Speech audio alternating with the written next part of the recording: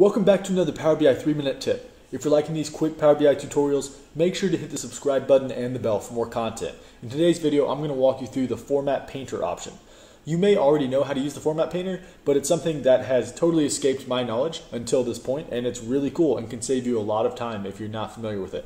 So on this report right here, we have these two graphs right here in the middle, and the one on the left is formatted the way I want it. It doesn't necessarily look good, but it has a lot of formatting to it. For instance, the title is bigger than normal.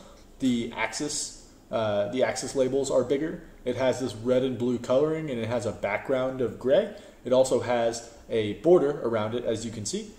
And the Format Painter option, what it does is it allows you to select all the formatting that you've applied to this graph and use it and transfer it to another graph. So all you have to do is click on that graph and then click on Format Painter, and then just click on the other graph you want to format just that same way.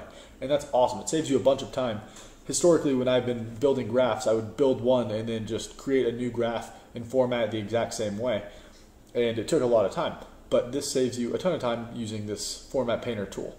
So there are a couple of caveats that I want you to note. You can see that all of the formatting for the titles, the axis labels, even the border and the background color and the colors came through. The colors actually only came through because we are looking at the same different legend here.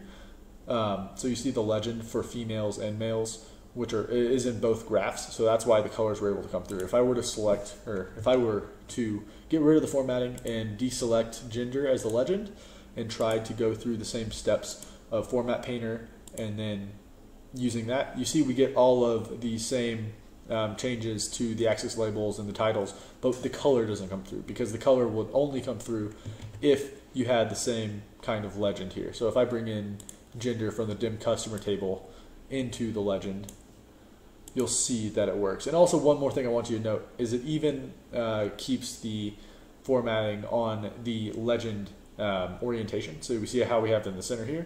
So if we Format Painter and click on this one, it brings the legend to the center as well.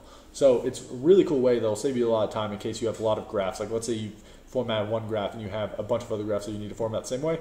Just go ahead and use the Format Painter, and I promise that you're going to love it. So if you like this video, make sure you subscribe to the channel, and I will see you in the next Power BI 3-minute tip.